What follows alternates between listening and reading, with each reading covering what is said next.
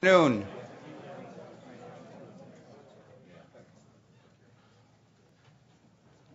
Just as there's nothing like a full church with people standing in the aisles, it's also, especially in sharing philosophy here at the School of Philosophy, there's nothing like a full lecture hall.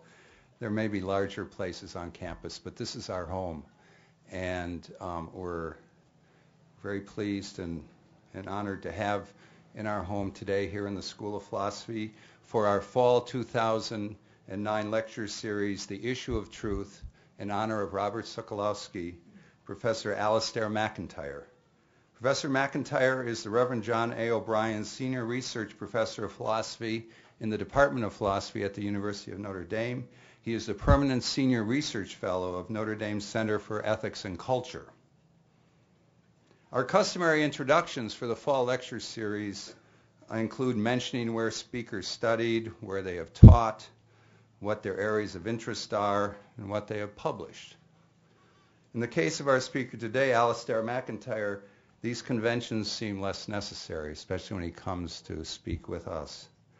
As we welcome back to our campus this philosopher and scholar whose work is so highly regarded by us and studied so carefully, with books that begin with Marxism and Interpretation in 1953 and continue today with God, Philosophy, Universities, a selective history of the Catholic philosophical tradition, which appeared this year.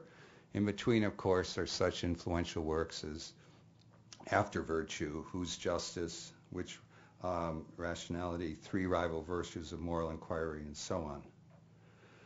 One sign of our high regard and appreciation is the fact that a number of our doctoral students have written or are preparing to write dissertations on the thought of Professor MacIntyre, which means not only that our students, but also our faculty who direct them want to share in the philosophical reflection that he has advanced.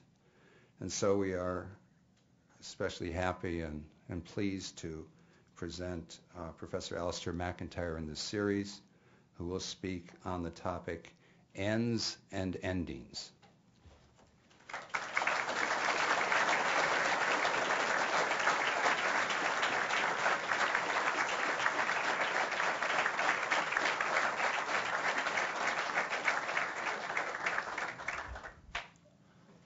It's a peculiar pleasure and privilege to be here today, partly because I'm always glad to visit this department, a department whose teachers have contributed more to the Catholic philosophical tradition than I think any other philosophy department in this country or elsewhere in the last 20 to 30 years. And it's a particularly gratifying occasion that we honor Robert Sokolowski, whose contributions to all our thinking have been of a quite different order than that we commonly expect from colleagues. And so I'm extremely grateful for being allowed to take part in this. I'll begin with ends and end with endings. Many types of things have endings: lives, leases, eras, journeys, stories.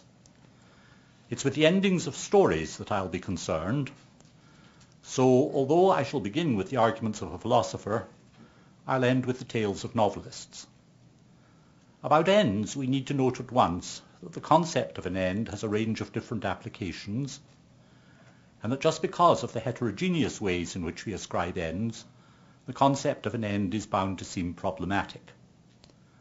Robert Sokolowski has distinguished three, among them the ascriptions of ends to non-human living beings, which have the ends that they do because of the nature of the species to which they belong. A frog achieves its end when it has become perfectly what it had it in it to become by reason of being a frog of that particular species. It will have developed through stages towards that end, provided that first, its habitat afforded it what it needed, and secondly, that it had not been the victim of parasites, diseases, fungi, or predators. As with frogs, so also with Sokolowski's examples, trees, spiders, zebras. We also ascribe ends to types of activity, types of practice. in which human agents engage, activities as different as those of physicians, furniture makers, musicians. The end of the activities of a physician is to heal, that of a furniture maker to make excellent furniture, that of a musician to perform excellently for an audience.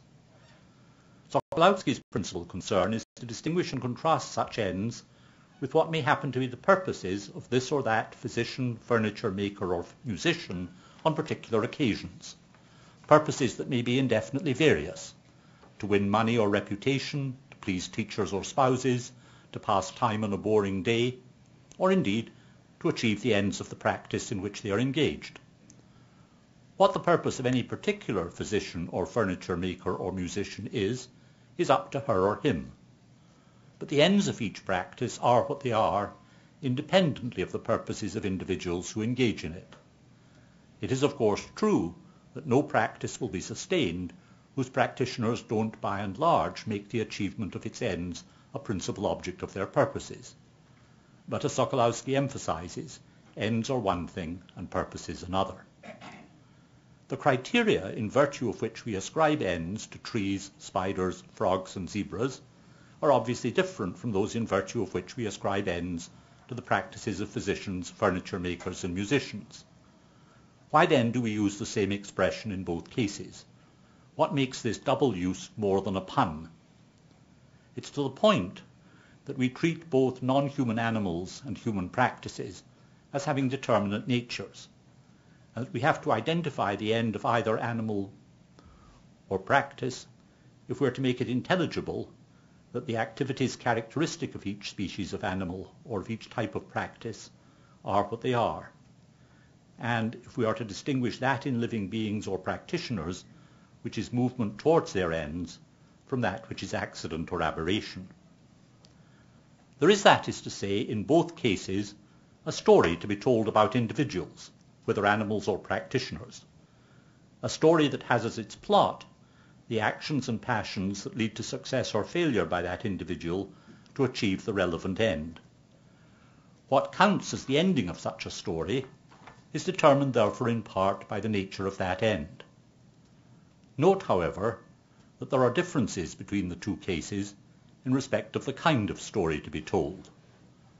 So far as non-human living beings are concerned, what purposes they have is determined by their nature, and in exercising those powers that enable them to be successful in the pursuit of just those purposes, to hunt for food, say, or to escape from predators, to mate, to nurture their young, they move towards the achievement of their end. But for the human practitioner, the relationship of her, his purposes, to her, his ends, is quite other. To achieve her or his end, qua physician, or furniture maker, or musician, the practitioner has to find in the achievement of that end an overriding reason for having some purposes rather than others. Individuals who do not acknowledge such an overriding reason will always be apt to have purposes at odds with the end of the practice in which they are engaged. What is required by commitment to a practice is that the individual has the purposes that she or he has just because the end of that particular practice is what it is.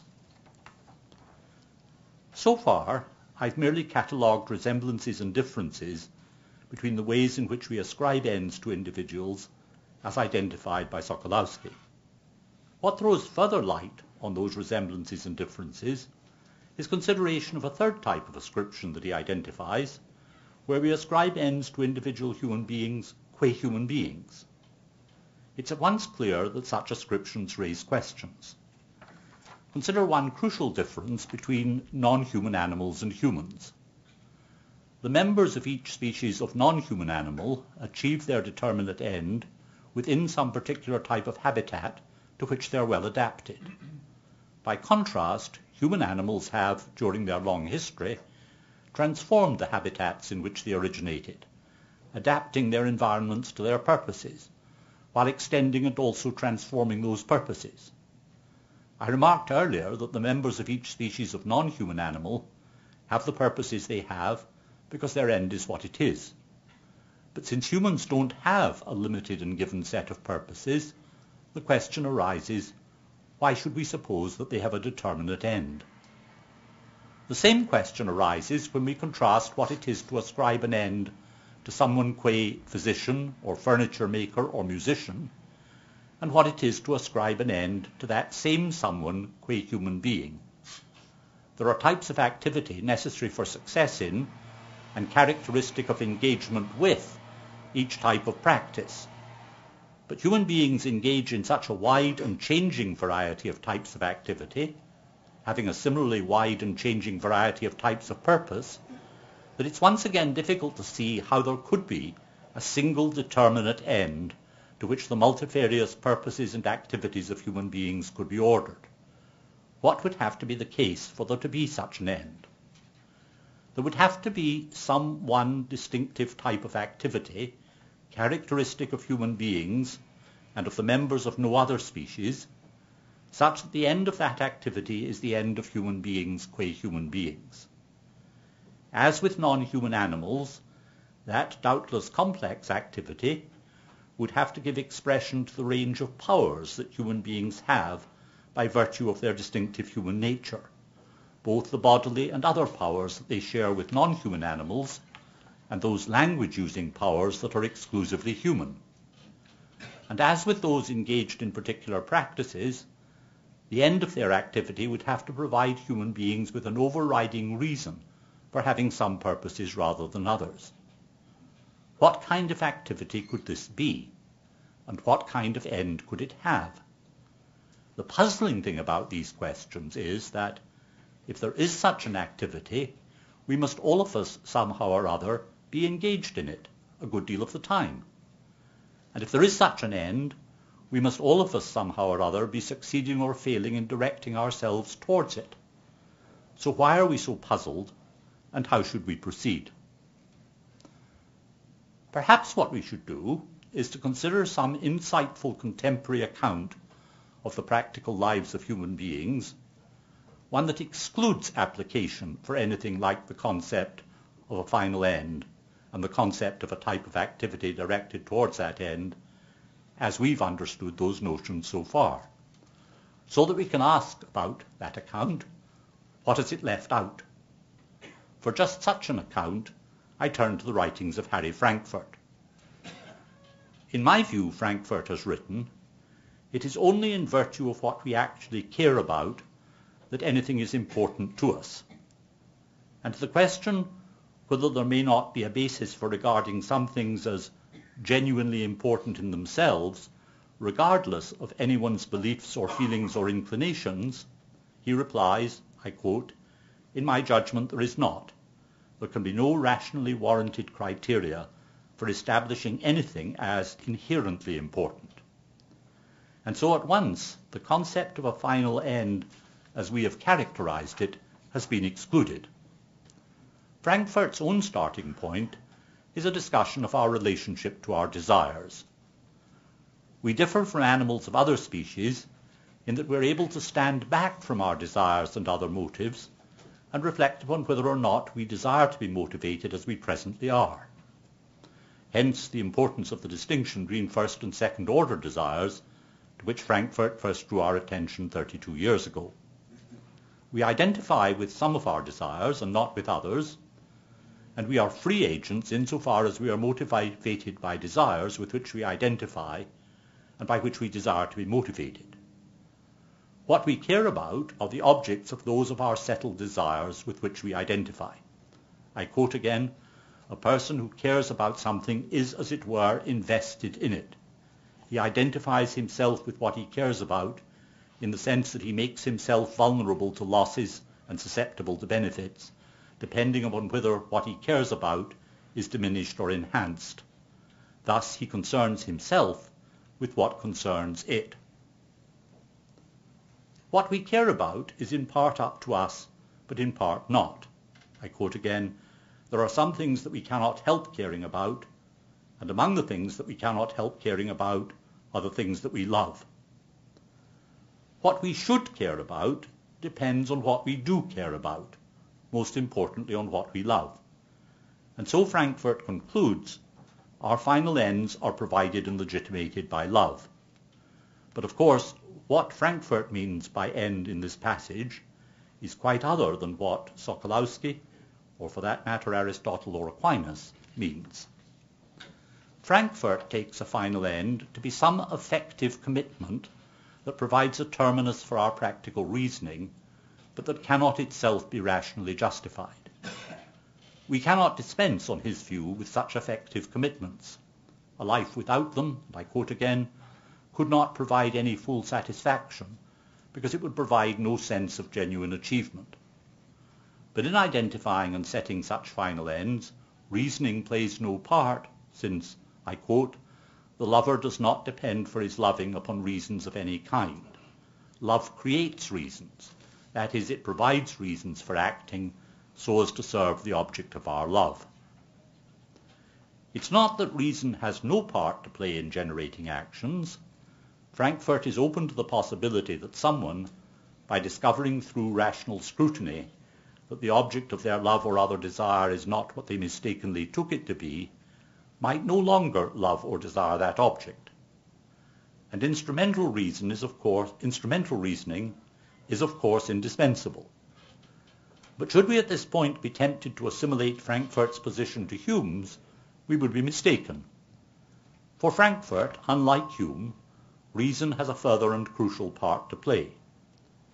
Hume notoriously held that our preferences can be neither rational nor irrational, neither according with reason nor violating its canons, so that, and I quote from Hume, "'tis not contrary to reason to prefer the destruction of the whole world to the scratching of my finger." And this thesis Frankfurt rejects. For even though, I quote from Frankfurt, this preference involves no purely logical mistake, we would have to say of someone who chose to destroy the world rather than endure minor discomfort that he must be crazy. His choice is, in Frankfurt's words, lunatic and inhuman, and Frankfurt ascribes to him an irrationality that is not a cognitive deficiency, but a defect of the will. In what does such volitional irrationality consist? It consists not in the agent's preferences differing from ours, but in them being incommensurate with ours. The boundaries of formal reason are transgressed if we believe of some self-contradictory state of affairs that it might really be possible. The boundaries of volitional rationality are transgressed if we don't find certain choices unthinkable. Rationality consists in acknowledging constraints. From whence do these constraints of volitional rationality derive? They are not responses to an independent normative reality. I quote again, "The standards of volitional reality and of practical reason are grounded only in ourselves, only in what we cannot help caring about and cannot help considering important." The words "cannot help" are important. Our judgments about what the norms of practical reason require conform or fail to conform to an objective normative reality which is not up to us. Its objectivity consists just in the fact that it's outside the scope of our voluntary control. An example of such a norm is this: the fact that an action would protect a person's life is universally acknowledged to be a reason for that person to perform the action, even though that person may on occasion have a better reason for doing something else. Why is this so? Frankfurt says, our desire to live and our readiness to invoke this desire as generating reasons for performing actions that contribute to that end are not themselves based on reasons. They derive from and express the fact that, presumably as an outcome of natural selection, we love living. And so it is too with other reason-generating desires, such as those that derive from our love of being intact and healthy, being satisfied and being in touch. Frankfurt concludes that these fundamental necessities of the will are not the outcome of social or cultural habit or individual preferences. They are solidly entrenched in our nature from the start. The contrast with Sokolowski's account could not be starker. For according to Frankfurt, when we have arrived at a well-grounded account of what we do care about, there is no further question to be raised about whether we should care about what we do care about. While according to Sokolowski, this question can always be raised by asking whether what we care about does or does not conduce to the achievement of some end, perhaps our end qua physician or musician, perhaps our end qua human being. How then are we to decide between Frankfurt and Sokolowski? My argument will proceed in two stages. In the first, I will identify a set of concepts that are missing from Frankfurt's account, concepts needed for us to distinguish between that which we have good reason to care about and that which we have every reason not to care about, and between that which we have more reason to care about and that which we have less reason to care about. In the second, I shall argue that, insofar as we find application for the concept having good reason to care about and kindred concepts, we presuppose that the concept of an end, understood as Sokolowski understands it and as Frankfurt excludes it, has application.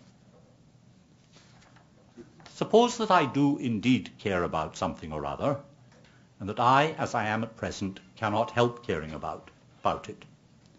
It always makes sense, and it often is prudent, to ask whether what I thus care about is worth caring about, and whether I should try to change myself so that I become able no longer to care about it. Note that this is a question that I can ask about myself. Frankfurt would have no difficulty in allowing that I may ask about someone else whether what he cares about is worth caring about, and reply no, just because, as in the example of Hume, his preferences are too different from and at odds with my own. What Frankfurt's account has no place for is the possibility of my having good reasons, and my recognizing that I have good reasons, for caring about what I do not as yet care about, and for no longer caring about what I now care about, and this quite independently of my as yet being motivated to transform my caring. We can and should agree with Frankfurt, and also with Hume, that nothing can be a reason for action that is not actually or potentially motivating. Yet a reason that motivates us qua reason does so only insofar as it provides us not only with a motive, but also with the conclusion of a characteristically tacit piece of practical reasoning, one which runs, this is a good reason for me to do such and such in these particular circumstances, and there's no better reason for me to do something else, therefore this is the reason to be acted on. That is, to treat a reason as a good reason for action is to judge that reason to be a better reason for acting in this particular way here and now than any reasons that we may have for acting otherwise. So to what standard do we appeal in judging between competing reasons? In judging one reason superior to another qua reason, we are not judging that one motivating desire is stronger than another, nor giving expression to the relative strength of our desires. How much I care about or love or want something never decides what I have most reason to be, do, or have. Were it to be otherwise, there couldn't be the range of problems that philosophers discuss under the headings acrasia or weakness of will. I may be thought to have a reason for doing this rather than that. I may indeed on occasion have a reason for doing this rather than that, when by so doing I can satisfy some desire, avoid some discomfort, enjoy some pleasure, while by acting otherwise I will achieve nothing that is to the point.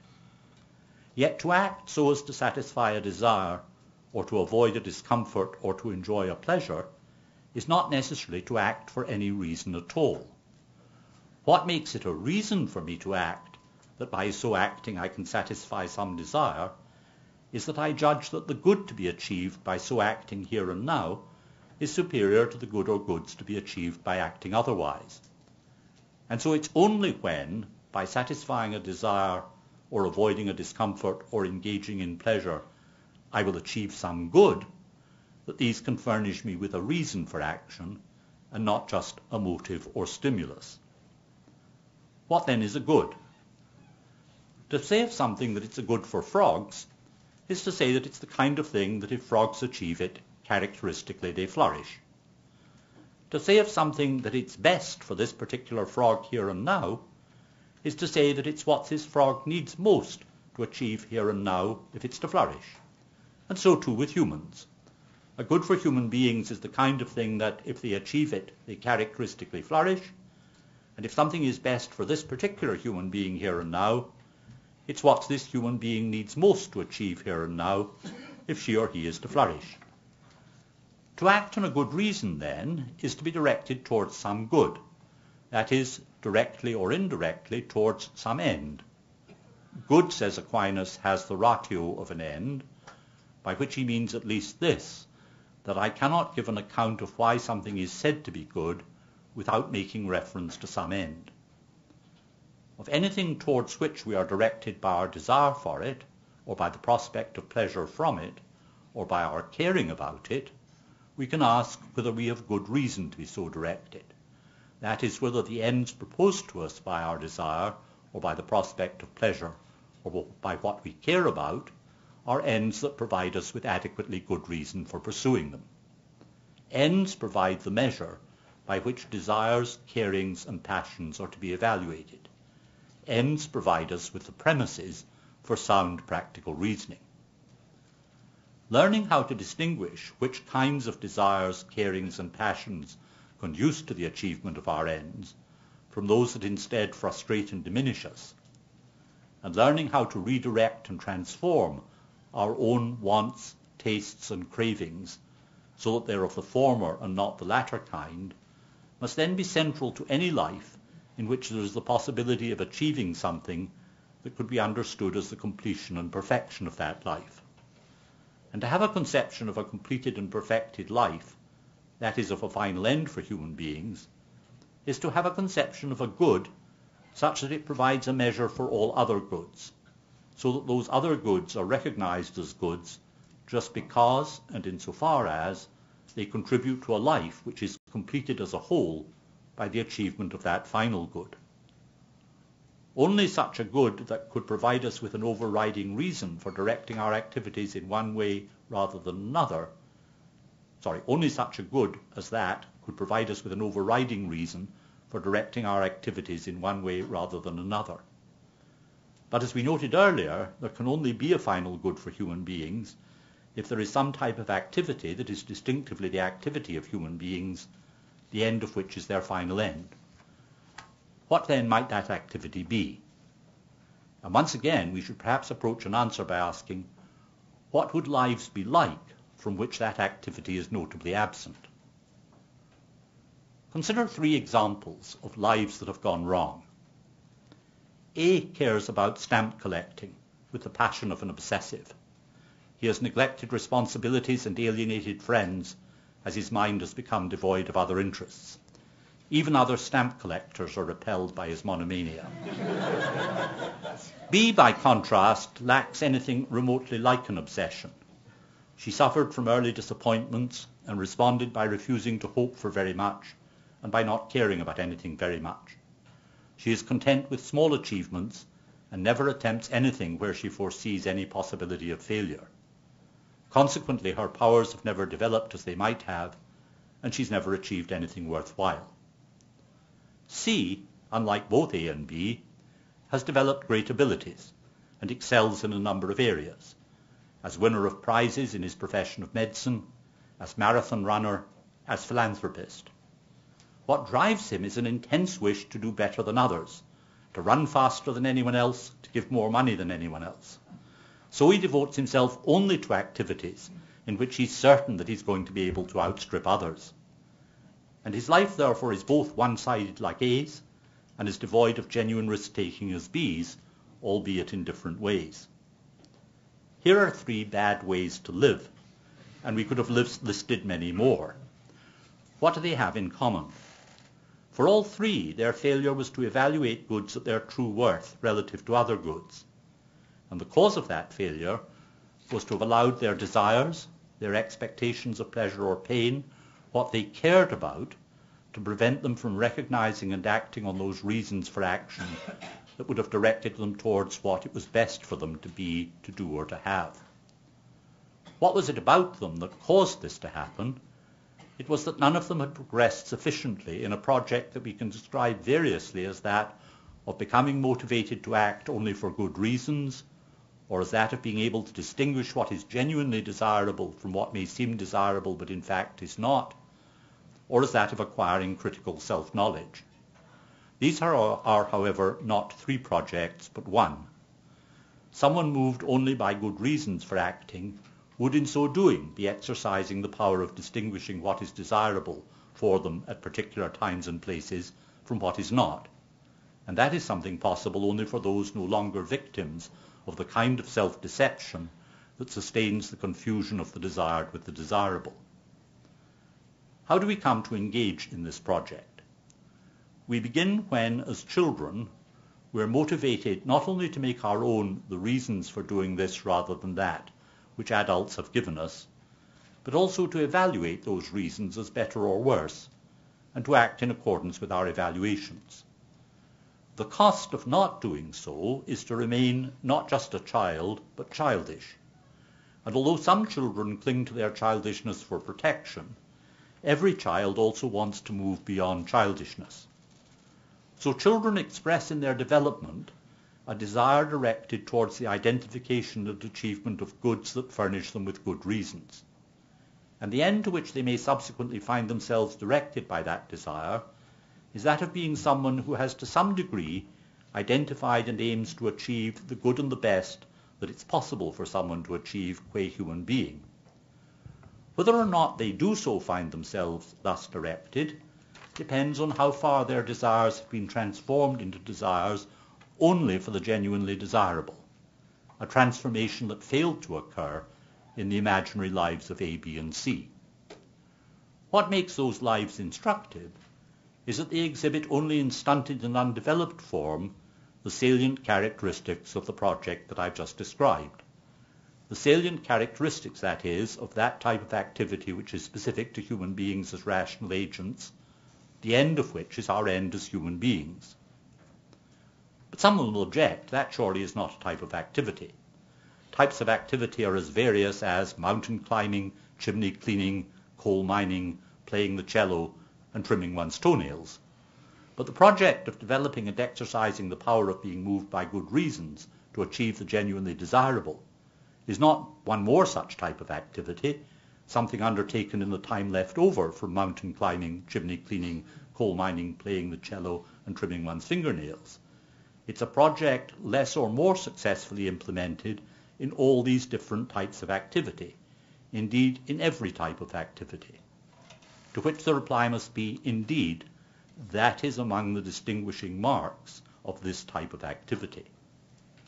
To what final end is this type of activity directed? It can only be that end, that good, which is presupposed by our evaluation of and motivation by all other goods. It can only be that good which provides an overriding reason for acting so that we're directed towards its achievement, so making it the case that it's only because and insofar as other goods are means to it or parts of it that they're goods. It can only be that good which completes and perfects our flourishing by providing our desire with an object whose desirability is incomparable with any other. But is there such a final end? This is a theoretical question that I shall not pursue here, but it has an answer only if each of us is able to ask and answer the questions, what is my final end, and what subordinate ends should I pursue here and now, as practical questions, one whose answers give expression to an awareness of, a directedness towards that end in our choices and actions. Such practical questions and answers will necessarily be framed in terms of the particularities of each agent's situation, in terms of the contingencies of her, his social and historical context, of her, his responses to the accidental and the unpredictable. An accurate account of what it would be for one or more particular individuals to be more or less coherently directed towards their final end would, just because of its concern with particularities, have to be, as I remarked earlier, a narrative account, whether a true history of real individuals or a novelist's or dramatist's account of imaginary characters. This is why the brief stories that I told about A, B, and C are not to be regarded as mere illustrations of theoretical generalizations. These were fictional narratives of individual failures, narratives of the particularities of failure, of the failure of each of those individuals to be directed towards her or his final end. And such failures can only be understood in and through such narratives. Theoretical generalizations and narratives complement one another, Indeed, each requires the other if it is to be fully intelligible. One interesting consequence is that it's not possible either to engage in the inquiries of moral philosophy or to teach it as an academic subject, except in part by making use of histories, novels, biographies, short stories, plays. For it's only through such works that we can understand how the concepts of a final end and of subordinate ends have application. But there's even more than this to the relationship between the concept of an end and narrative form. What the structure of a story is, what kind of story it is, depends upon the kind of ending that it has. And what kind of ending it has depends upon the relationship of one or more of its central characters to some end, generally and characteristically some important but far from final end. Yet if, as I've suggested, our relationship to our subordinate ends is always also a relationship to our final end, then even small successes or failures in respect of subordinate ends have a larger significance. So, without the concept of an end, we would, it seems, lack the concept of a story. Yet things are a little more complicated than that. In trying to answer the question of the relationship between ends and endings, ends and stories, I'm strongly indebted to the work of Francis Slade, who has argued that, and I quote, "The narrative arts presuppose the ontological priority of ends to purposes, because without that priority there is nothing to be revealed about the adequacy or inadequacy of human purposes to the completeness of human life." It is on Slade's view, as on Sokolowski's and mine, the ends of our activities that provide the measure of our purposes, and also of our desires, choices and intentions.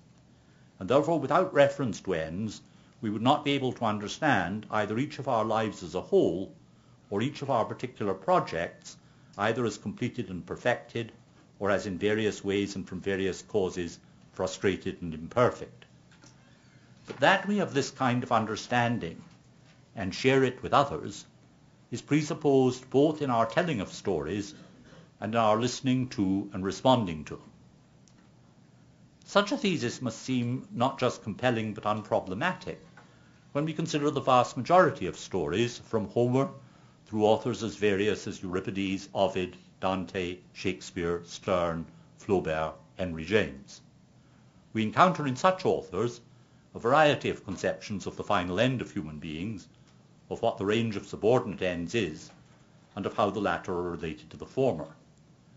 But in all these very different types of story, it's some set of particular goods of subordinate ends that is at stake, and the qualities of mind and heart of the protagonists are revealed in their success or failure in achieving those goods, so that their ends are indeed the measure of their purposes and activities. But with the 20th century, new kinds of storyteller and new kinds of story emerge. Some of them storytellers who take the concept of an end to be a metaphysical illusion, and some of them stories of characters who inhabit imaginary worlds constructed so as to put in question the very concept of an end. Slade considers two different and contrasting examples: the screenplays of Quentin Tarantino and the novels and short stories of Kafka. Let me consider them in terms that take us a little beyond Slade's account, so that he must not be held responsible for the detail of what I say. Tarantino's characters, as Slade points out, inhabit a fictional world in which ends have been erased, so that there are only rival and conflicting desires and purposes. Among them, the desires and purposes of some characters to give aesthetic form and grace to the exercise of their skills and to the violence of their encounters. Tarantino himself, in similar aesthetic fashion, imposes outcomes on his characters which make them purposefully unlifelike but aesthetically disturbing. Author and characters are at one in both grace and violence. So there are endings, but there are only artfully imposed arbitrary endings.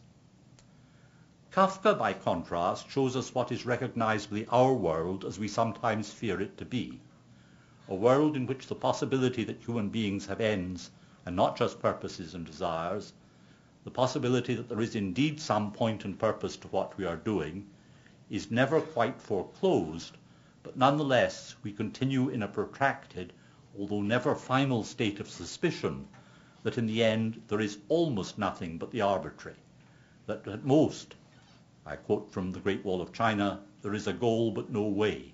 What we call way is only wavering. So there is characteristically no ending to the stories, but simply a breaking off. Sometimes a work left unfinished, sometimes a work artfully incomplete at the moment of its finish. Once again, although in a very different way, author and characters are at one.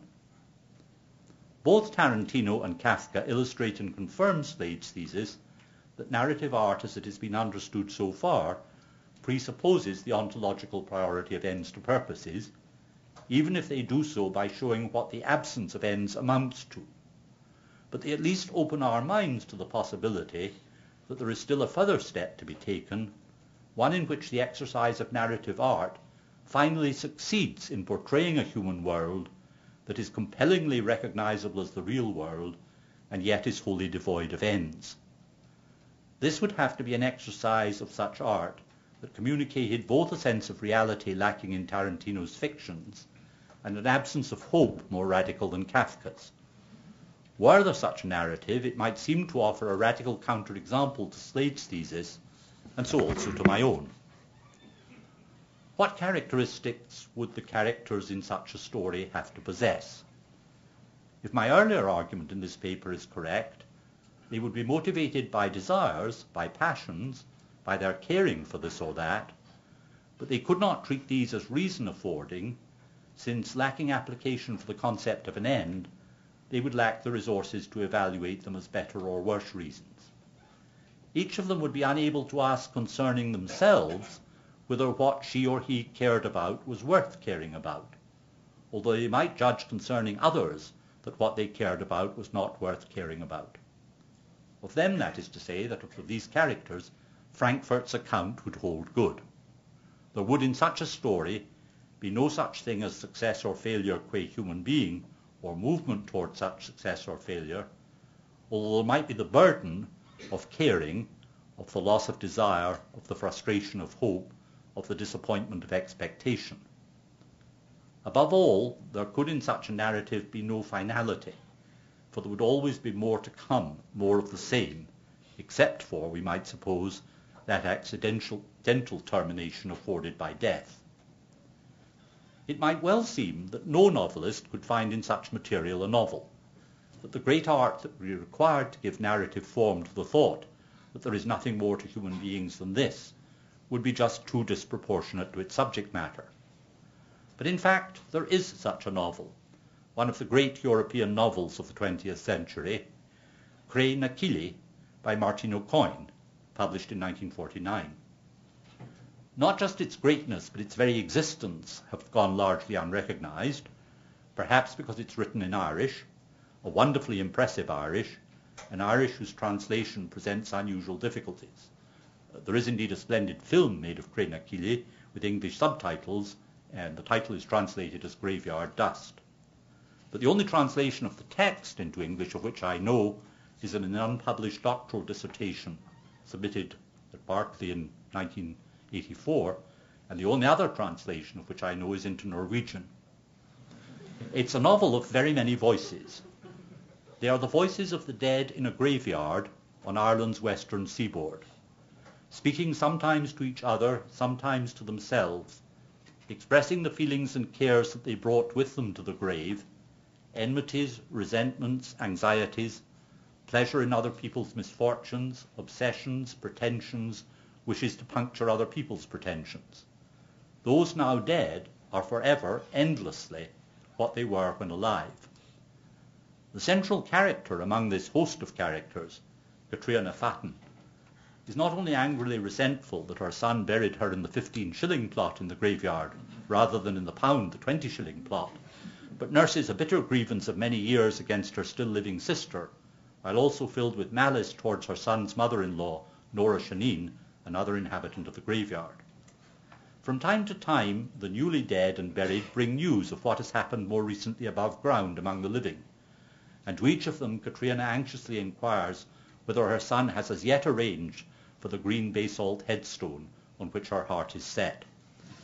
Like the dreadful Katrina, the large cast of other characters are moved by what they care about, by what they can't help caring about. Sometimes one of them will judge that what someone else cares about is not worth caring about, and mock them or chide them.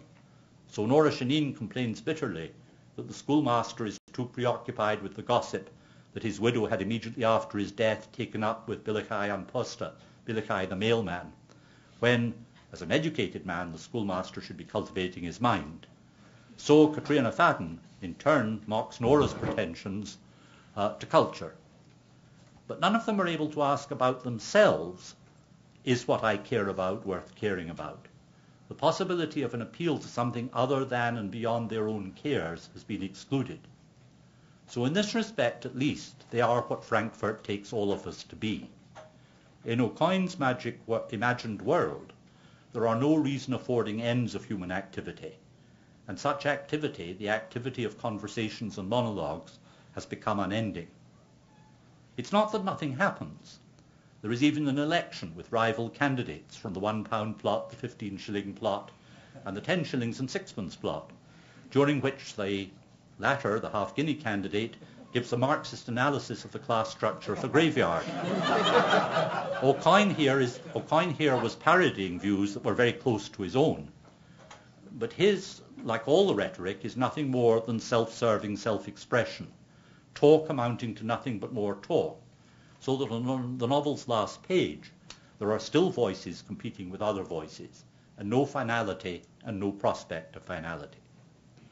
O'Coin succeeded brilliantly in showing us both what human life would be if it were deprived of ends, and how, if so deprived, it would be unending.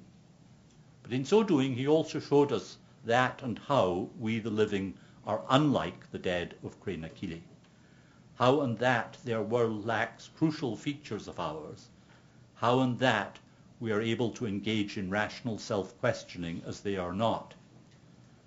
And in a curious way, as I suggested, he shows us what the world would be like if Frankfurt's view of it were correct. More than this, Craig na Cille is a work of great linguistic art, not only giving expression to the purposes of O'Coin as an artist, but vindicating those purposes just because it's a novel in which its author achieves the end of the novelist's art in exemplary fashion. The voices in this novel may speak only through O'Coin's book, but he, in making those voices heard, speaks as they cannot speak, acts as they cannot act, achieving a finality in completing and perfecting the art of his novel, which is wholly absent from their afterlives. The author, pursuing and achieving his end qua author, is what is not found among the characters in his book. So Slade's thesis and Sokolowski's distinctions and arguments, and my own arguments directed to justifying further Slade's and Sokolowski's conclusions, are confirmed rather than refuted by O'Coin's masterpiece. What I've tried to achieve by those arguments is twofold. First, to establish that the underlying unity in our ascriptions of ends derives from a basic conception of an end as the end of some type of activity, as that which completes and perfects such activity, and that beings of different kinds have different ends because and insofar as each has a specific nature which is expressed in its specific activity or range of activities. And secondly, to show that it's not just that without ends there are no endings, but also that of any individuals to whose activity an end is to be described, there is always a story to be told, a story that has an ending. So it's also true that there are no ends without corresponding endings, and so I end.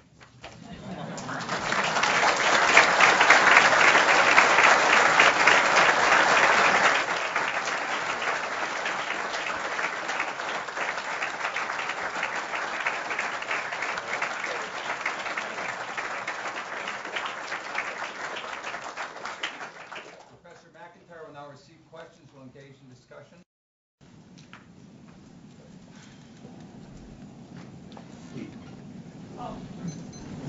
I hesitate a bit, maybe this is serious. I was in a conversation with some friends once, and we were talking about those books where you choose your own adventure, and every chapter or so you have to decide if you go into the cave or go out or go search for not. And I wanted to say that they weren't really literature, but I couldn't figure out why. It seems like part of what you're saying would explain why, but I haven't quite worked that out. Do you think so? I think I don't know the kind of book you talk about. I think I can understand it from what you said. But it seems to me such a book is trying to do two incompatible things, and perhaps it's this that makes it not literature. The author, telling the narrative retrospectively, is able to identify and either to state or to presuppose, very often presupposes rather than state, the end towards which the characters are directed and which they succeed or fail to achieve. So in Jane Austen's novels, the end to which some of the characters as young women are directed is the achieving of a certain kind of marriage.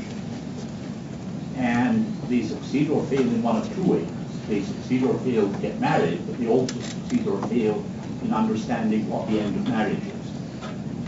And it's very important that that's the crucial end of their activity. In life, when we're actually living it, we're directed towards ends in a very different way in which the author directs the characters, because the future is open. And everything turns on what we take to be a good reason for acting in this way rather than that, and above all, what we take to be an overriding reason for acting in one way rather than another. Now, the kind of book that we're talking about mixes the author's point of view and the agent's point of view, and asks you to be both at once. And it seems to me that's making an incoherent demand. It's a game that can't be really played well. And I would think that's why it breaks down. Does this seem right or not? It also seems like one of the problems is they don't have a single end. They could end in various ways. And that's right, and that's so it's not even clear what story it is. I mean, nobody's future is that open. I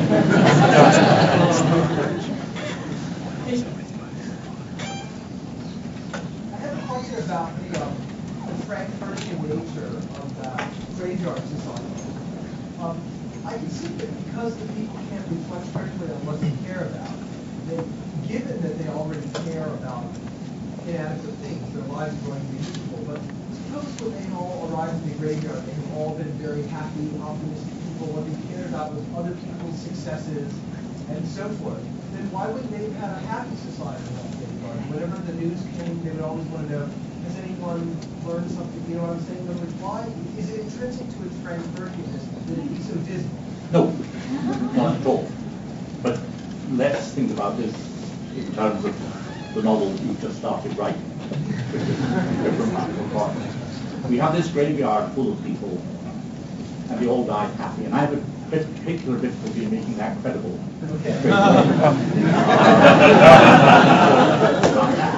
That's so difficult. We'll put that one on one side. And now they can no longer do any of the things that make them happy. And it seems to be that would at once make them unhappy. It's very important that the characters in O'Coin's novel weren't unhappy when they were above ground. They lived lives that are various, or many of them are.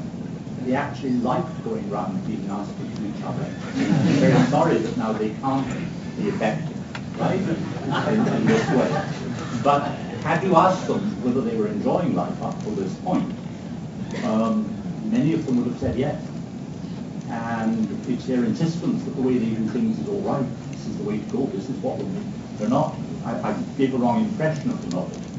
I gave the impression that this was a novel of unhappy people.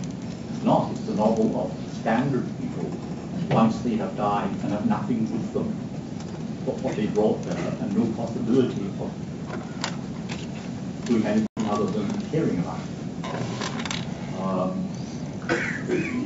One of the things that motivated O'Connor is a very, very interesting man. He grew up in Western Seaboard in Galway. He became a schoolmaster in the 1930s. He understood very well that what was happening to the children he taught was something that he couldn't remedy only in the classroom.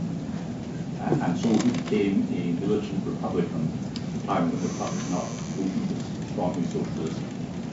And a great deal of his life went on from there. He was very against the church for all sorts of reasons, some of them quite good ones. What he shows you are people from whom he has stripped away all their Catholicism. This is a very interesting thing. I mean, it's a graveyard, there's a church nearby, there are incidents concerning priests, but they have not gone to the Catholic faith, and he knew perfectly well that these people were imbued with the Catholic faith. They don't have any political hopes either. Politics comes in only to be parodied and so on, although he himself was deeply politically committed. But he's asking, what happens to people if you take away from them what is involved in religion and politics? And in so doing, he does this by stripping away anything that could be an end. They have purposes, all right. They have all sorts of passions. But what goes wrong with them isn't they just have the purpose and the passions that they have. It is there's nothing else. But there's no ending. Everything is going to go on forever. Please. Dr. MacIntyre, in After Virtue, you described very well how the rejection of ends has reduced contemporary ethics to absurdity. Now, you seem to imply that ends are as important in art as they are in morality. So I was just wondering, do you think that aesthetics, the field of aesthetics, suffers a similar fate from the rejection of ends? Well, let me say two things. First is going back to a coin, a novel. What's very striking about the novel is that the coin very clearly has an end to a novelist.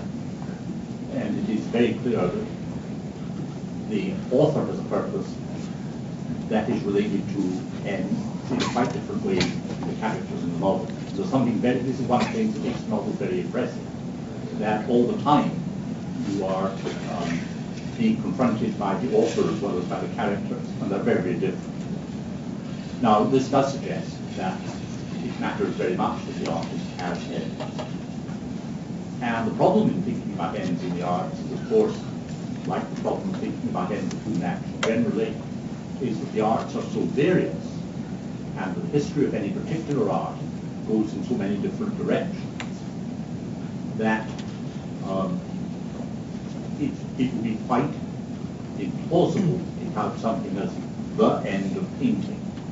I mean, if you go through just the history of painting from the late 18th century, and you think about Constable and Turner on the one hand, or you think about Courbet and various French painters, and then you think of the arrival of Impressionism and Post-Impressionism, and then you think of Cubism, just trace that bit of the script. Here is art going in many different directions. That's one art painting.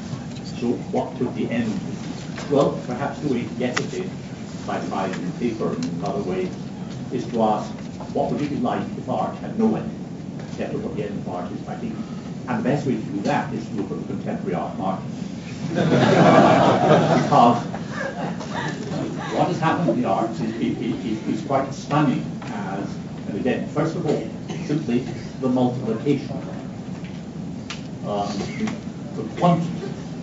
I mean, people don't think about this, but consider the fact now that every bank, every merchant house, everything hangs paintings on its walls.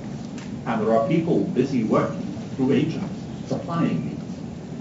But consider also the way in which collectors now operate with art as an investment. And here a study of the activities of Charles Saatchi would be particularly illuminating.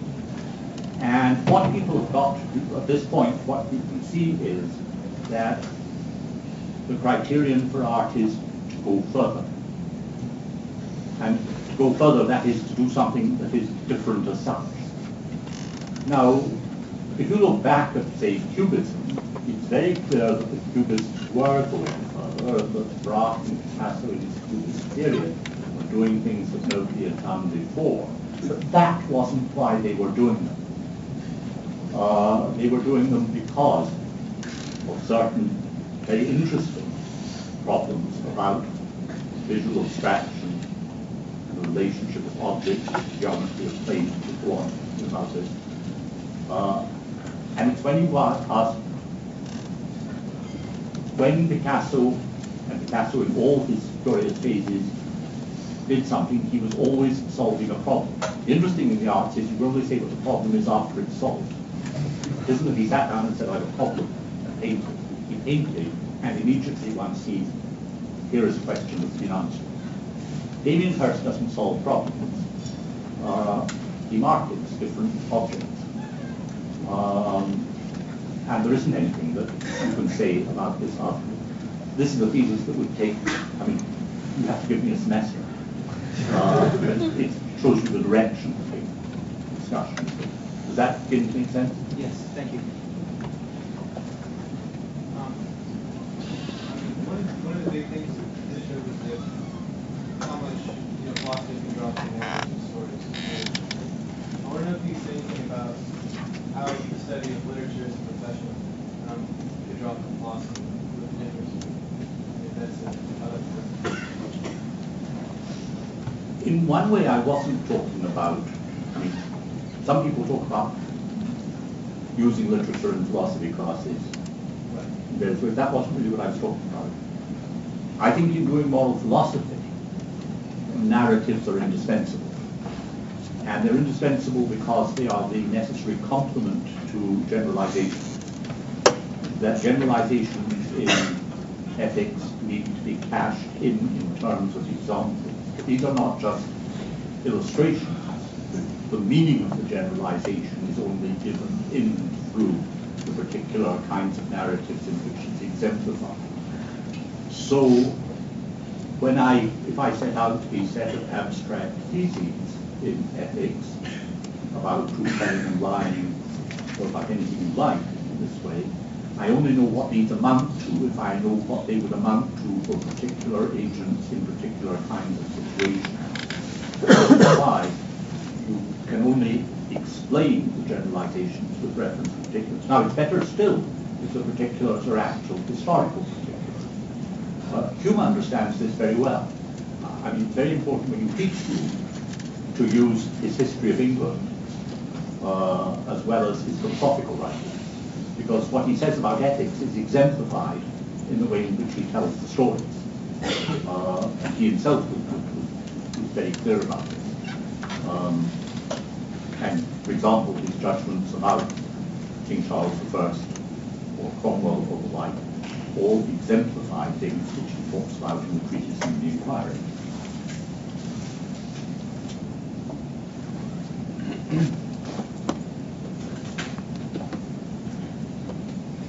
It seems to me that you could complement the idea of a narrative and a story with its ending with paintings, in particular with portraits.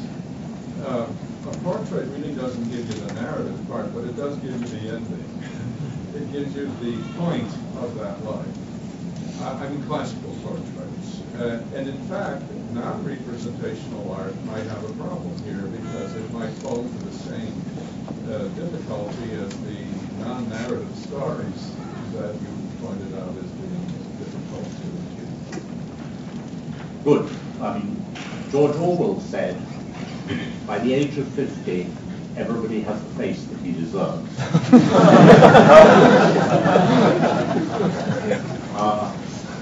That, in a way, would make his point already. And this is to say there was a connection between the face and the narrative. Wittgenstein said that the face was a portrait of the soul. It matters very much that that portrait expresses a relationship of the sitter to an end. And a very striking example of this is the story of Graham Sutherland's portrait of Winston Churchill. When Churchill was about to retire from the House of Commons in 1954, the House of Commons decided that they would put together a portrait, in a literal sense, put together. Individual members subscribed money in order to have a portrait, and Sutherland was picked out as a portrait painter who was known Churchill admired, and was asked if he would do this painting of Churchill. Churchill was leaving office as Prime Minister partly because he was already showing some symptoms of mental failure, though in a rather mild form, and he was essentially being edged out by his own party in a very polite way. And he was deeply resentful of this.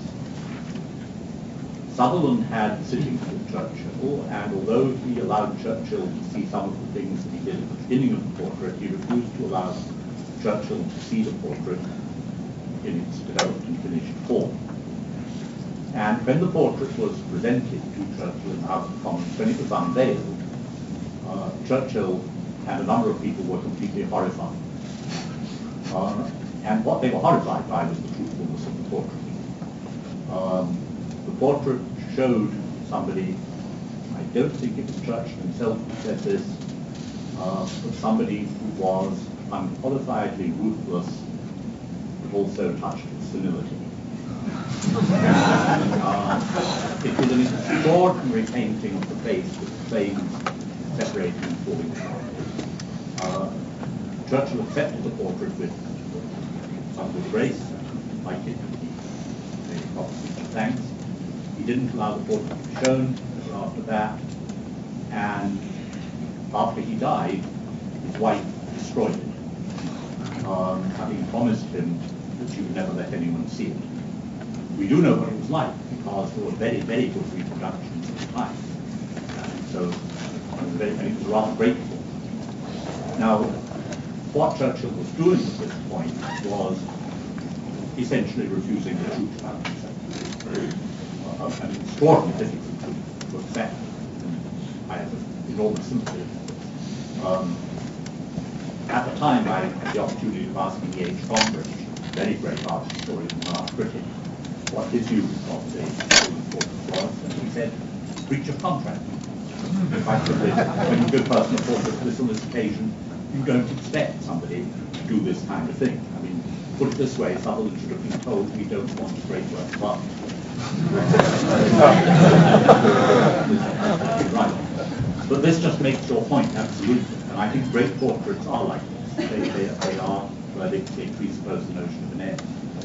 Now, when you come to non-narrative art, it's worth at this point looking. There was an exhibition recently in London of those paintings in which Picasso began from a portrait by Velázquez or began from some classic painting and transformed it. And these are extraordinary studies. They are studies that comment on what Velázquez or whoever it was showing us. And they bring out your point even more clearly. And what Picasso had to do in order to do this was to use what was essentially non-figurative techniques that enabled us to see the figurative art being taken apart. And I think that in fact, non-figurative, some abstract art does this extraordinarily well. It isn't, of course, passing the same kind of verdict on human life, for example. But the point I'm making is enormous.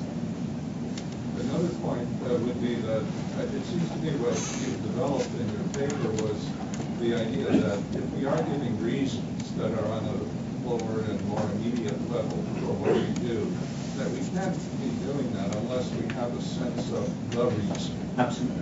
And that really is what, say, in philosophy, Aristotle and others would do, say, even in politics or in the ethics, of what is the human life, which is what is the good for us. And they're doing it by disengaging a little bit out of the practical situation. Because although they are agents, at the moment when they're reflecting on this larger picture or the final picture, they're not merely one of the agents among many. They have a bit of detachment, and perhaps a story does that as well. It points to the best life, or the good life, or the thing that's so hard to capture because it's not distinguished from many other things. And so there's a nice parallel there between the novelist or the narrator and the philosopher, each reflecting in a different way on what is terminal. Now, your reflections are more philosophical than narrative, but you use narrative and inevitably so, because action is part of it. Yes, I think there are at least three levels, but maybe more. First of all, there is the level of the agent acting immediately here and now, and even by acting without articulating it, taking it that this is a better reason than that. And the most basic piece of my paper you identified quite correctly, which is that in picking out something as a subordinate good, but as what it is good and best to need to do here now, maybe something relatively trivial, I am nonetheless also directed towards my ultimate good. And I wouldn't have a reason for acting here and now unless this reason was directing me towards my end, my final end. So that's the first level. And it's very clear, agents, when they do this, don't characteristically have this in mind. It's very rarely that we have it in mind. And if we did have it in mind, we would be a great deal less good at acting than we are. We would continually be paralyzed. But now there's the second order reflection, and this again is the reflection of the agent, who often retrospectively asks, did I really act on the best good? And now, at this point, starts raising the questions about connection. And essentially the philosopher seems to me simply somebody who's gone further down this road, continuity. The person who tells the story is commenting in a different way, moving in a different direction, namely showing how, in fact, as reason giving and acting progresses, directedness towards the end becomes apparent in this way rather than that, so that one passes the verdict. And in this way, the person who tells the story is actually doing something that the philosopher can't do. So the philosopher, as it were, the philosopher can do lots of things that the person telling the story can't do, but the person telling the story does things that the philosopher can't do. I mean, put it this way, at the day of judgment, a great many stories will be told, but there will be very little philosophical reflection.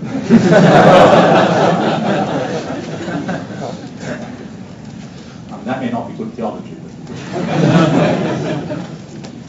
I'm sure you know Harry Frankfurt's little profitable book, essay on bullshit.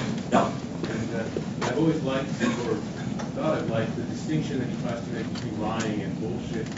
The liar is one who knows the truth and narrates against it, and the BSer is one who simply has no capacity for the truth and has no regard for it per se.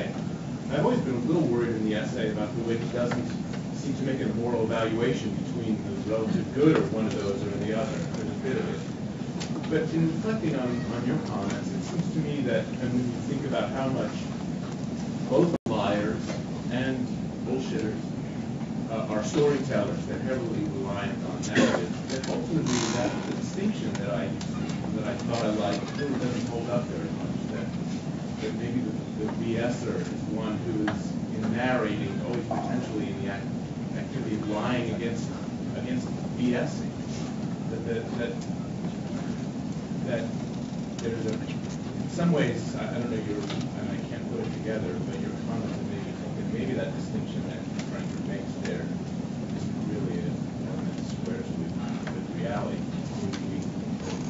We want to have a name for this thing called BS. We want to think it's okay and so on. But at another level, it's not real. It really is lying. Well, let me make two different points that are related. My basic thesis about Frankfurt is this, and I should say I have enormous respect for Frankfurt's work. And it seems to me it raises the crucial issue for ethics in a very big way. On Frankfurt's view, if I've understood it correctly, I may say of other people that what they care about is not worth caring about, because I'm just judging their carings by mine. But I can't about my own ultimate carings are they worth caring about, because I have no standard external to care. So I can't have good reasons or bad reasons for caring about what I ultimately care about. And this seems to be basically wrong, for the reasons I might give. The problem for Harry Frankfurt is he is a very good human being. And so he actually cares about the things that are worth caring about. And so he cares very much about truth, for example. He's one of the most scrupulous people I know, in every way. And so So for him, the distinction between lying and bullshitting matters a very great deal. The liar actually shows, in an odd way, a concern for truth.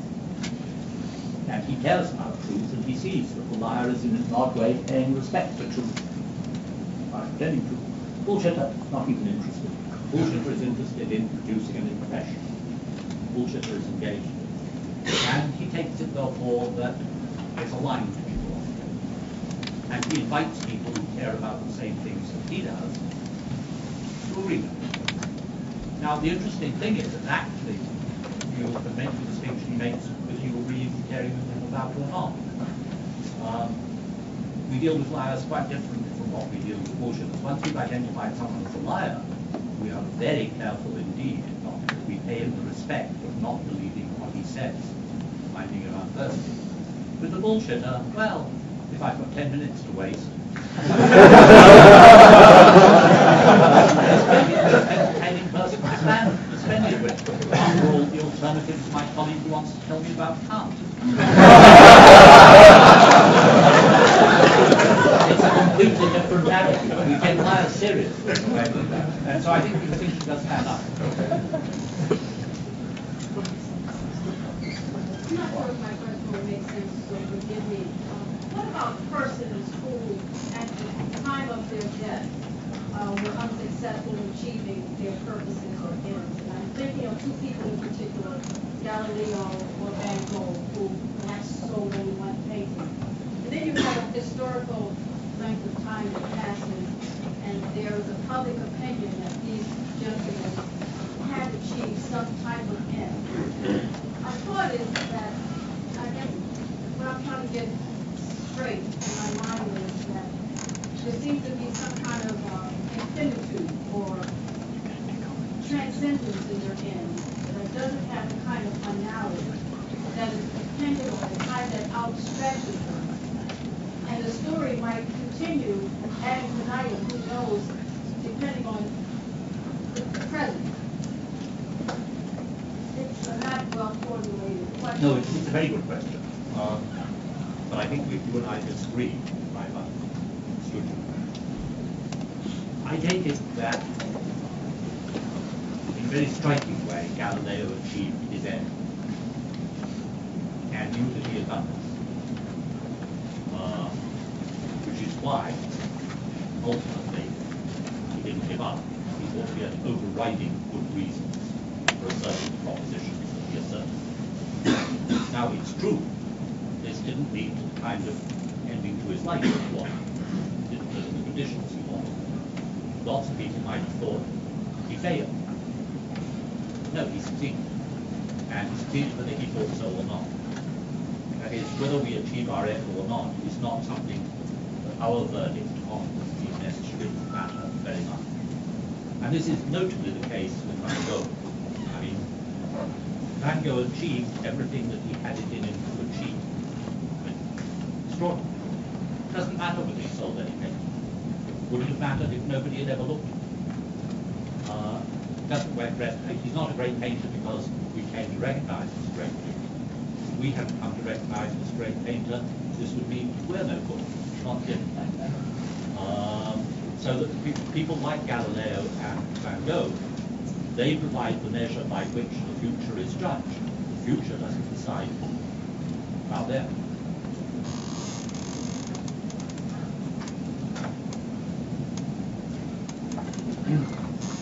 The examples you use seems a lot of weight in the discernment of ends, profit, otherwise, depends upon education or the culture. What you better recognize is that quite apart from education and culture in the individual, an ability to discern the good,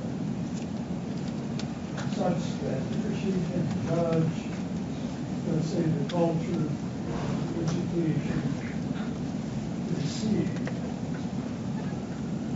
Is there an escape, one way to put it, is there an escape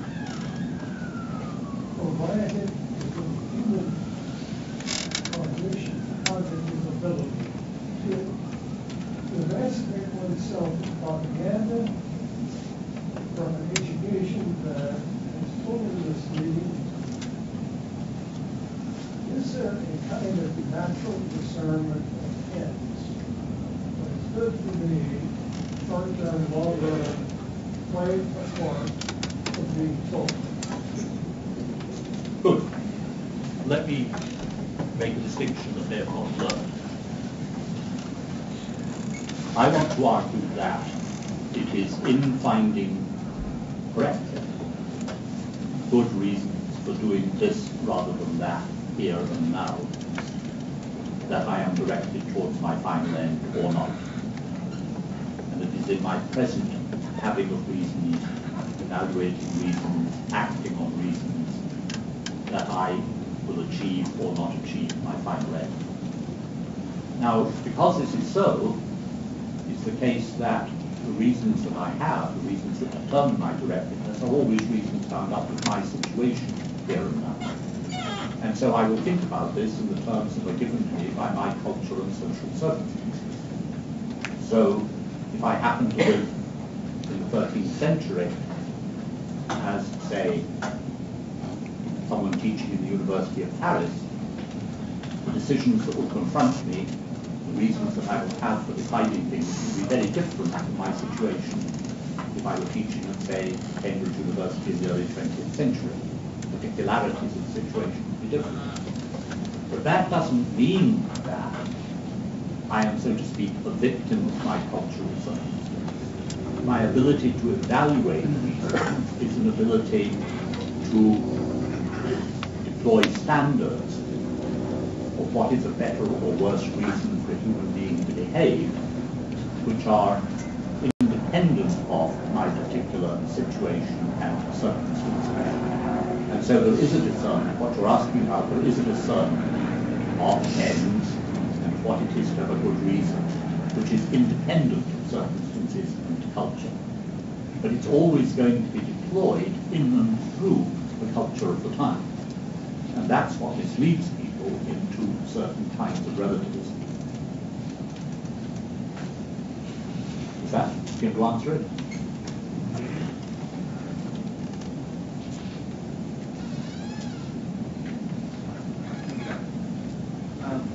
In your book, After Virtue, you suggest that modern politics has pretty much evolved to this shouting match, this lack of understanding the shared end.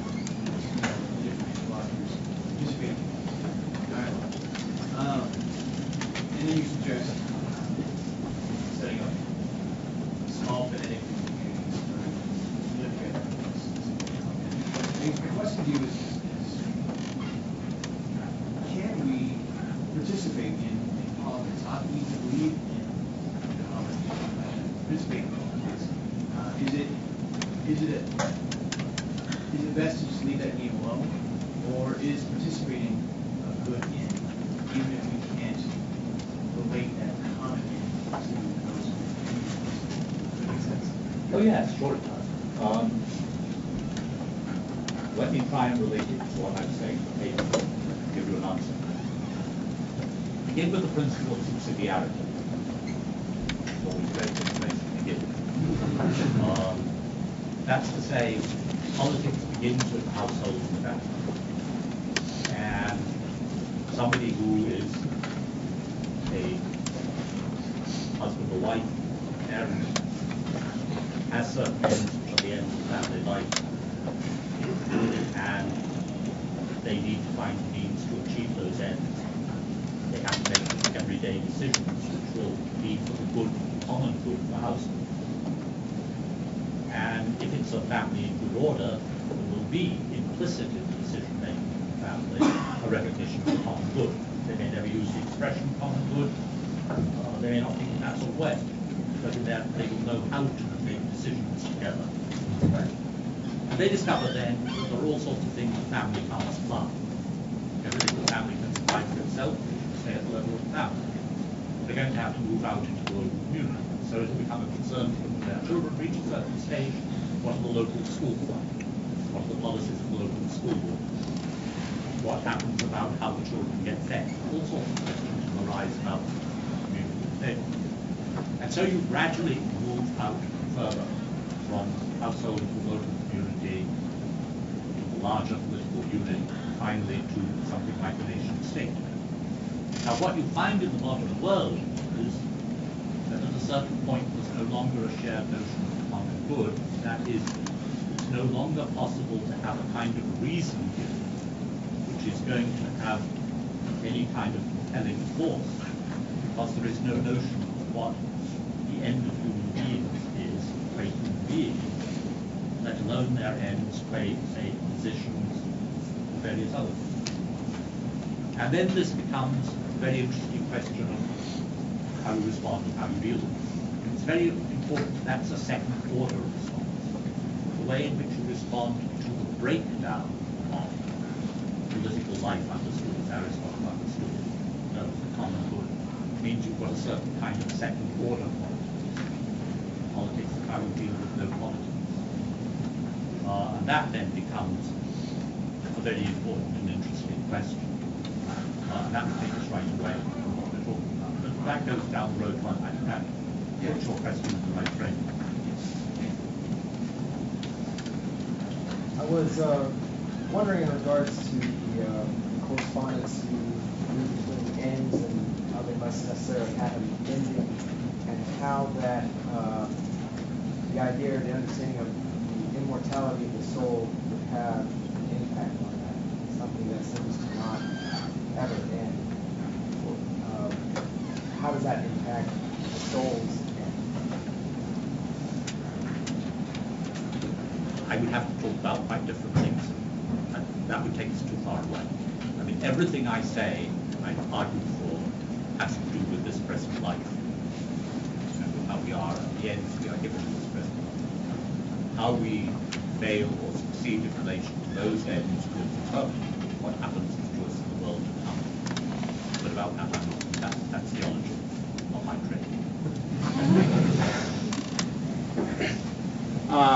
If I'm the agent, right, at the present, and I'm trying to determine whether I do this or I do that, and there's two types of agents, and I'm a guy who thinks about being a good surgeon, right? That's one. That's the end. And the other type being a guy who wants to perform a successful surgery, a brain surgery. Can you comment about the difference in sort of the moral mechanics of the decision making that I might go through, or that either in the first order or in that second order that you talked about, that second level? Sorry, what was the first alternative? I want to be a good surgeon, right? Yeah. Or I want to perform a successful surgery. Can you kind of walk us through some ideas about the contrast of the moral mechanics of that present as on that first level or that second level? Okay. There isn't anything to wanting to be a good surgeon other than wanting to act well as a surgeon on particular occasions. And to act well as a surgeon on particular occasions is to act for ends which a surgeon acts as a surgeon. Now, two things we need to think about here. The first is surgeons are also human beings, and so the ends that the surgeon pursues qua surgeon are going to be related to his being a good surgeon or isn't going to be part of being a good human being. So there'll be considerations that come in that can't be learned from surgery. There's always going to be considerations that are important to the surgeon, quite apart from surgery. Let's take an example. I've known surgeons who, if you could operate, they did.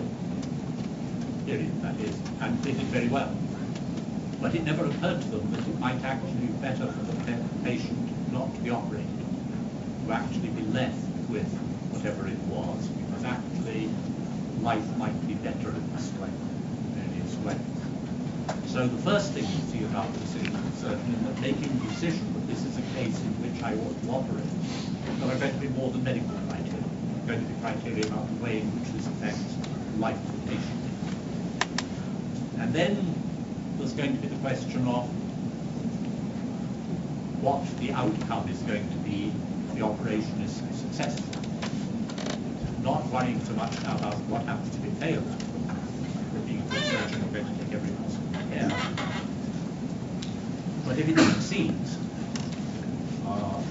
what will I have done for the patient? What will the patient then have to do next to find her or his way back into the social world again? So it's a question of whether to operate and a question of when you operate, how you follow up on this.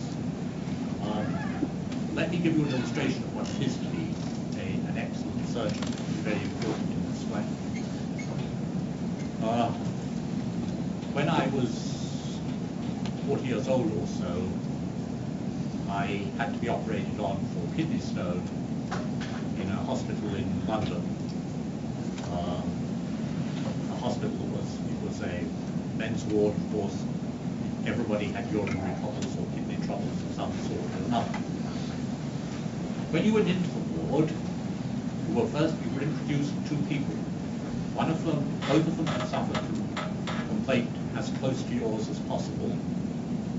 And the first one was 2 weeks ahead of you, and the second one was 1 week ahead of you. It was their job to tell you what was going to happen to you. They had to tell you, not the surgeon. The surgeon didn't tell you. The surgeon devised this routine whereby you learned from other patients. And you learned in 1 week you were going to have to tell somebody what would happen to him. And in 2 weeks you were going to have to do the same. So, and this was 90% of the people in the ward were working class. In fact, I was the only patient who wasn't working class. Many of them were elderly men. They'd all been in manual occupations. They weren't necessarily tremendously articulate. But they did this extremely well. And they did this because they translated the medical and surgical terminology into terminology that everybody in the ward could understand.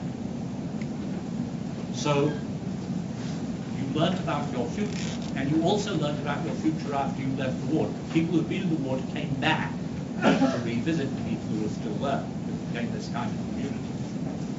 And so people talked about what it was like going back into the world after having spent 3 weeks in hospital or whatever it was.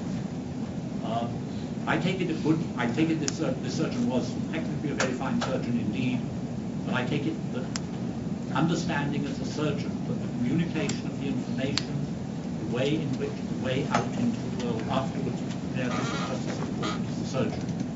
And it's very important that his surgical decisions were made in the context of information sharing of this kind.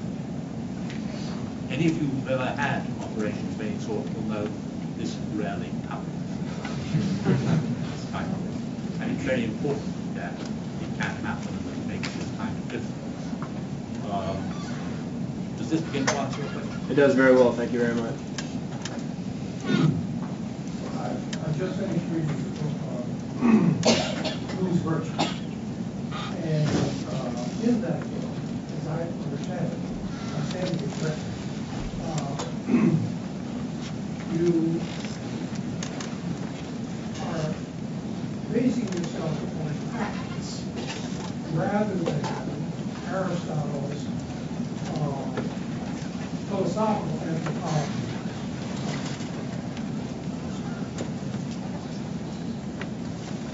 Now, I hear later, and I've seen that, I hear later that you have less problem with being modified philosophical anthropology. But once more, I stand corrected. But today, your phenomenology is based upon practice. And doesn't really work. And I know, in the Middle Ages, people were given there was a totally given element, cosmology. Today, people start from zero almost and evolve into some sort of view of what the world as pertinent to them is. But Ratzinger, before he was Pope, said that the problem today is how to inscribe the process of history within a metaphysics. So can one rely upon practice without this further step? Well, let's talk about the way in which I think practice is fundamental and the way in which I think it's not. People often don't notice that towards the end of the 10th book, The Nicomachean in Ethics, Aristotle says that the test of these matters is practice. And that counts more than any theoretical argument. And it's very important that it's only a particular kind of practice that does this.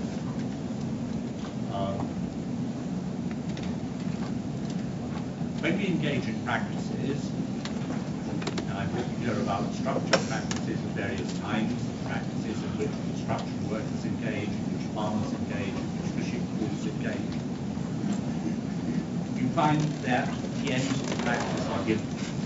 What it is to be a good member of the fishing crew, what it is to be a good musician, good surgeon, whatever it is, within the practice, the ends are given. And you have to learn how to make day-to-day decisions as construction worker, as musician, as member of the fishing crew, which will in fact achieve the goods of the practice. It isn't that the good of the practice is something over and above the goods that you achieve through these everyday decisions. It is that which is presupposed in the making of these decisions. Now, people who have been engaged in practices, who have been habituated through practices, will already to some extent have been transformed. They will have learned that they have to have certain kinds of qualities of mind and character that do well, that they have to conform to certain precepts if they're in fact of the right kind of social relationships with the people with whom they work and the like. And when such people press one stage further and ask, but are the goods that I'm pursuing in this practice, how are they to be valued relative to other goods in my life? Given that I'm a member of the fishing crew, I'm also a member of the family. I'm also a member of the sports club. I also participate in various other activities. So what place should these different goods have in my life? It's in this way that they raise the question of the final end.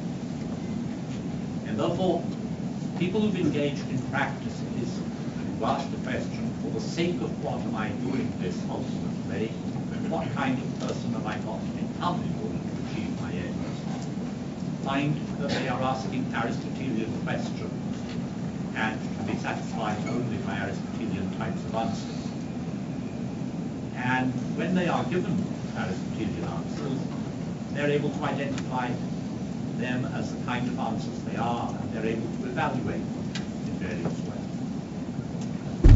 Consider a quite different way in which one might approach Aristotle.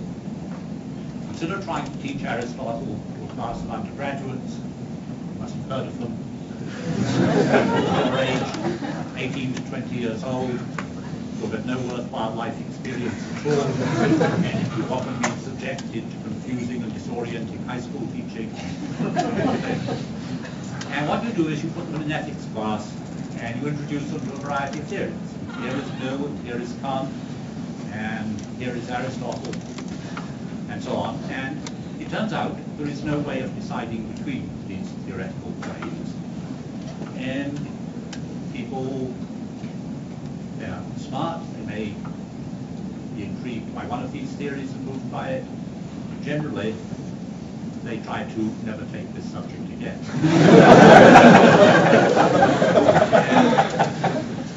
It seems to me that it's crucial that Aristotelianism at the level of theory is one more theory.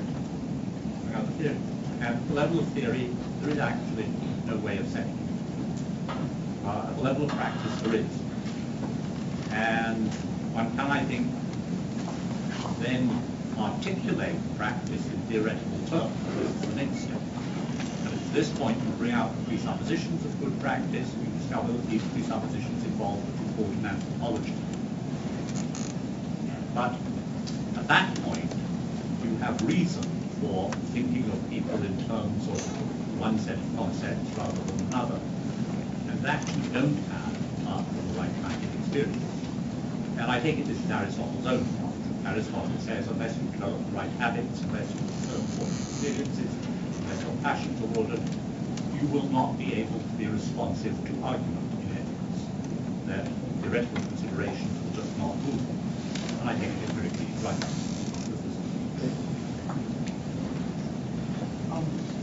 How does society go about reclaiming the notion of the common good? I knew the answer to that. I couldn't be here. No, I mean, quite serious. I mean, it's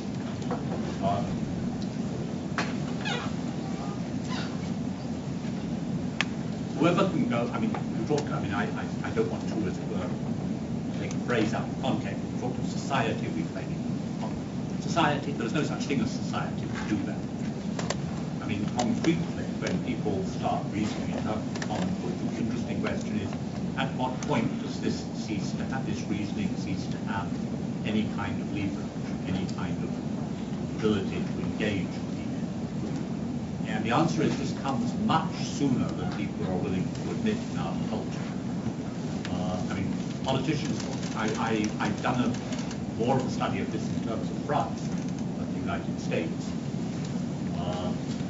And in France, people go on talking, using the rhetoric of the common good, long after they have any respect for the notion. I mean, it's very, very interesting the way this happens. Let me talk about this. When Gaulle liberated, after liberation, France liberated France, it was 445,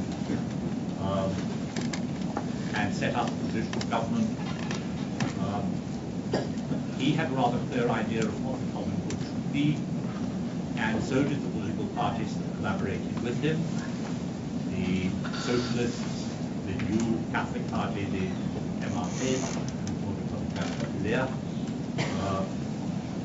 so did the communists, and people framed their questions in terms of rival conceptions of the common good and arguments about the common good. And they did this in terms of actual political choices. Now, in making these actual political choices, conflicts of various kinds broke out. And we don't need to follow these through too much, but it became clear, first, that there were irreconcilable notions of common good for each other, then also that practical questions of policy came detached from, they floated free from notions of the common good. So when de Gaulle comes back a second time,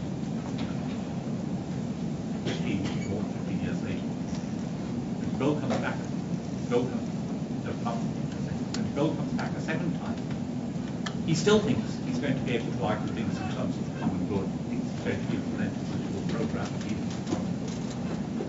And at first it looks as though this might actually be so. Very, very interesting the way this almost comes off. And then it doesn't. And it doesn't because by then France has become a society in which there isn't any practically effective shared notion of common good. Not just that people disagree about it, they don't actually make use of it. They're the phrase used in speeches, the whole thing of disappearance. Now in the United States this is true, I think it didn't happen in so plain, obvious a way as it happened in France, in a much more larger, heterogeneous, equal-based society. What you've got is not just an absence of shared notions of common good, but at a certain level of politics, no appeal to the common good is possible at all, because there's no substance to the notion anymore.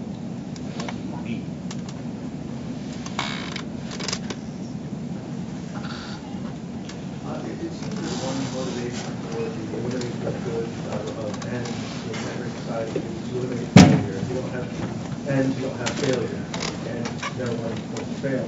And I'm wondering if some people to that end might say, well, let's try to preserve the idea of end, but avoid failure by having a third way in which you have what would be more like a game. There are ends, but there are definable ends. And I'm wondering if it's a viable third way, or if it's just a contradiction in terms to have a unfixed end.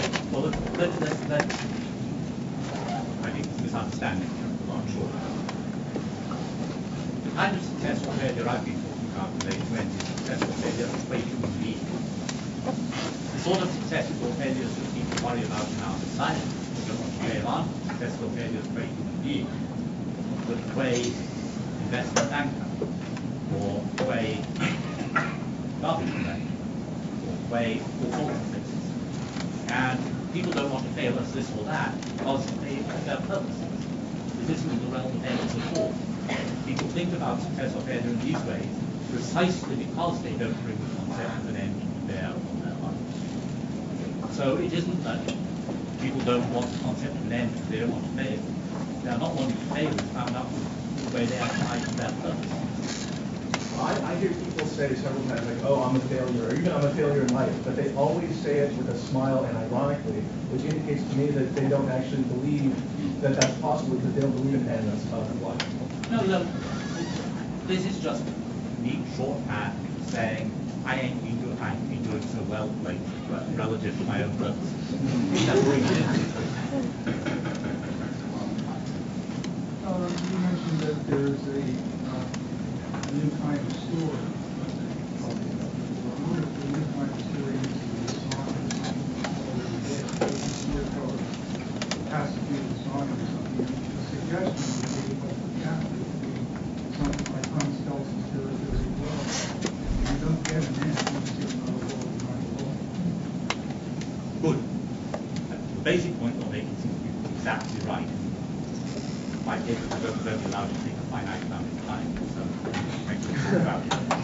Obviously, it's no accident that in the 20th century people start telling new kinds of stories and new kinds of social reality.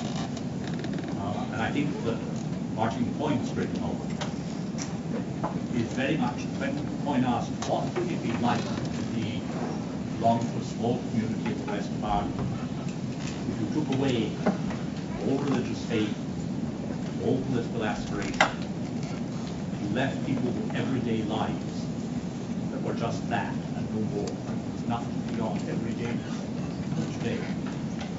It was because he saw that this might be something that society was moving toward. This might be what, in fact, a community would become. I don't think anyone could have written that novel like Martin Point's much earlier than he wrote. And so behind the new kind of story that novelists or other storytellers tell, there's always going to be a social reality which is being refracted through what they're doing. I think that's a tremendously important point. It would mean that I have to go on to do some more work. We have time for one more question. I think Professor Newman. I just wanted to hear your comment on something. In Point's novel, the inability for them to discuss ends rather than just purposes is related to their inability to engage in self-reflection or self-conception. Isn't that related as well to their, well, other than the topographical factor of the graveyard, their inability to form a genuine community? That is, their inability to ask questions, profound questions of themselves related to that, potentially the inability to form a community apart from topography. That's right. Yeah. It isn't, of course, they don't discuss it. That's right. Because they don't have it. Right. They merely bring with their purposes and their individual purposes, and each one of them sees the others as potentially objects for comment by them. But anything like self-criticism is nothing. Right.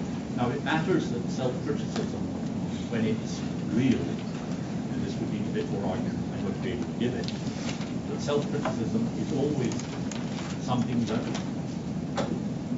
uses standards that relate what's wrong with me to my relation to the community. And the absence of community and the absence of an end are closely related. But to bring that out, I'd have to say much more. And say much more about the way in which Point treated it.